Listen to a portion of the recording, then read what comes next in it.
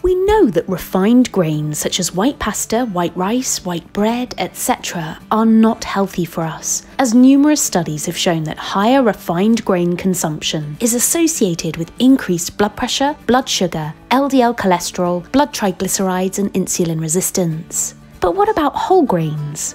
Well, plants have cell walls that are made up of fibre, which acts as an indigestible barrier, so even when we chew really well, there will still be calories encapsulated by this fibre.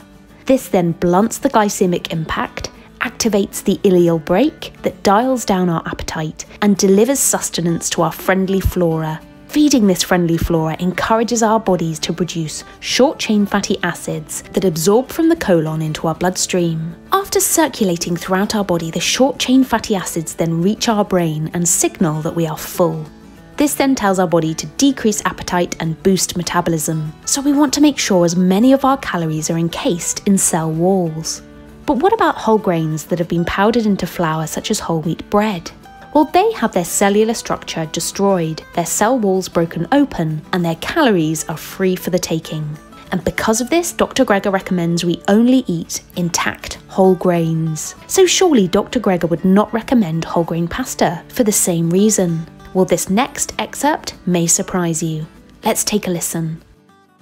There's actually an exception to the deflowering your diet rule, and that is pasta. So that's the one food where it's okay to eat 100% whole wheat pasta, even though it's made out of flour, because of the production process. The pressure required to force the dough through the dyes actually changes the molecular structure of the starch such that it's much slower digesting, has some of the benefits of grains in groat form, like in wheat berries. So big fan of pasta. Now, of course, it's not just whole grain pasta. There's all sorts of bean pastas on the market.